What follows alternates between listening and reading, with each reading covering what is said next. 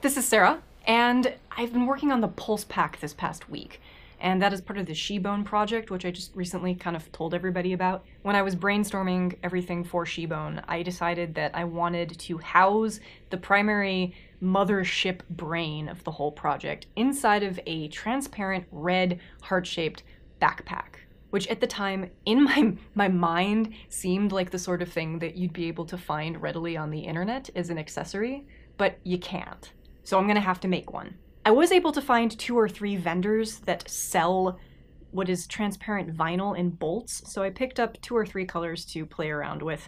And where the material is perhaps a little bit thinner than I would like, the color's nice. It's like a good pinky, orangey, glowy, delicious looking fruit roll-up or something. I decided not to try sewing this vinyl fabric stuff because I don't have a whole lot of confidence in my ability to sew the seams in a way that won't look like absolute garbage. I kind of defaulted to what I do best, which is design things in CAD. I don't know if it's going to make a fantastic backpack piece, but it should at least look like a heart and be an appropriate housing for the circuit board that goes inside of it. I want to be able to take the backpack apart easily if needed, so I designed the body like a drum. There are 3 separate primary pieces. The main body, which is like a cylinder with vertical walls, and a top and bottom piece that are like frames, holding the surface of the vinyl nice and taut. Regarding the vinyl, I created a paper template to help me place my holes so that they'd line up correctly with the ones on the frame. Then I used a fancy punch device to cut the holes. It took me most of the week to print all of my parts, but once they were ready, I assembled everything to make sure that they fit the way I expected, that the assembly was strong, and that I was still happy with the overall aesthetic. Once I took everything apart, it was time to permanently fix the vinyl to the frame. Before I started the meticulous process, I bolted the vinyl in position for both the top and bottom frames, and set the vertical wall piece in the channel of the middle drum segment. This took a little bit of finesse.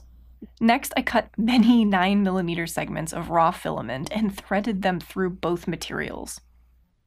Hooray for properly registered holes.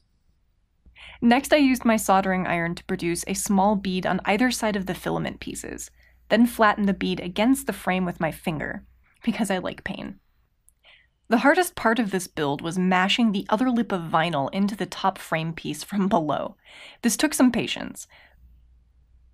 Once the vinyl was attached to the 3 primary structural segments, I put everything back together.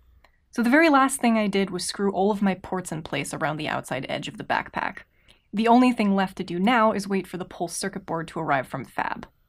So once it does arrive, it'll mount in the very center of the backpack like this.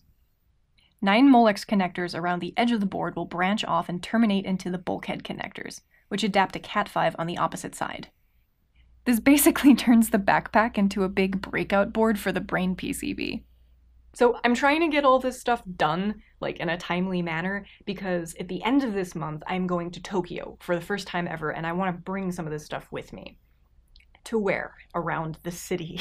The reason why I'm going to Tokyo is for a philosophical summit that is held by Ars Electronica's Tokyo initiative, and it's called the Future Innovators Summit. And I'll be talking on a panel with other artists and philosophers about tech skin. So there will probably be a lot of discussion about wearables and the future of wearable technology, and that's sort of the thing that I want to bring to the table, among other stuff. I get to live my cyberpunk fantasies at last, and I'll have Noodle with me, so I'll be kind of this like roboticist mommy in my leotard sporting my kink wearables and my 3-year-old child. So I'm like the mother of the future. Once the boards do arrive, I'm going to have to hurry up and compile all the components onto them, mount the heart inside of the backpack, close it up, and then kind of test everything and hope that it all just kind of works. So my fingers are crossed. My next update is going to be specifically on the beatbox, which is the crotch salmon that whispers to your lady parts. I say you like everyone's going to be wearing these. Yeah. So until then, as always, thank you for watching and keep making awesome stuff out there.